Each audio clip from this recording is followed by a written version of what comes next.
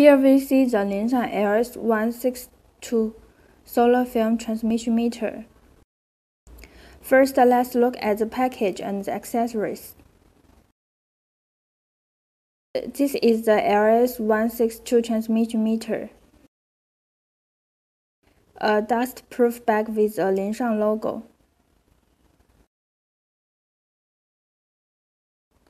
A certificate card, a user manual, and 4 AAA batteries. These are all the accessories of the package.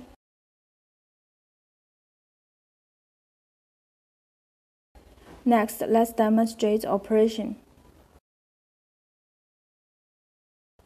We can see 3 signs at the bottom of the screen.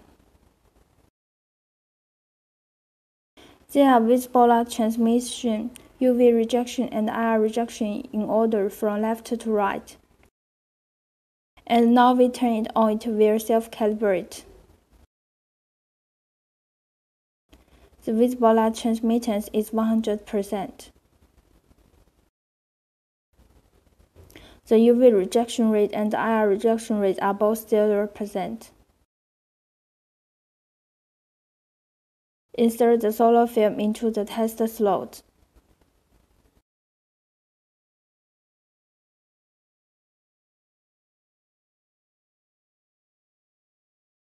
We can press the hold button to lock the data. A hold symbol will appear on the screen. And then even if you take away the solar film, the result is still on the screen. The VLT is 71.1%, the UV rejection rate is 99.9%, and the IR rejection rate is 83%. Now it will display the UV and IR rejection rate directly. It's more convenient than the old version. It can also test the stick film glass directly because its test hole is up to 8 mm.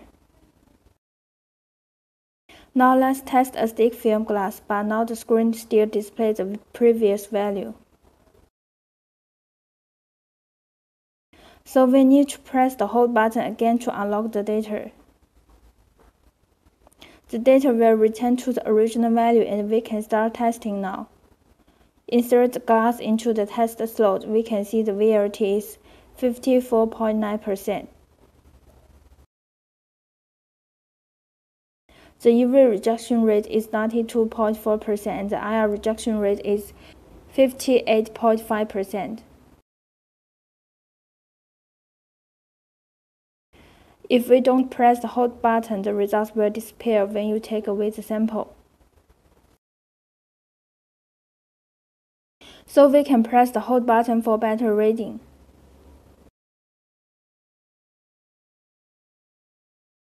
Test is over. Long press the hold button for 3 seconds to turn it off.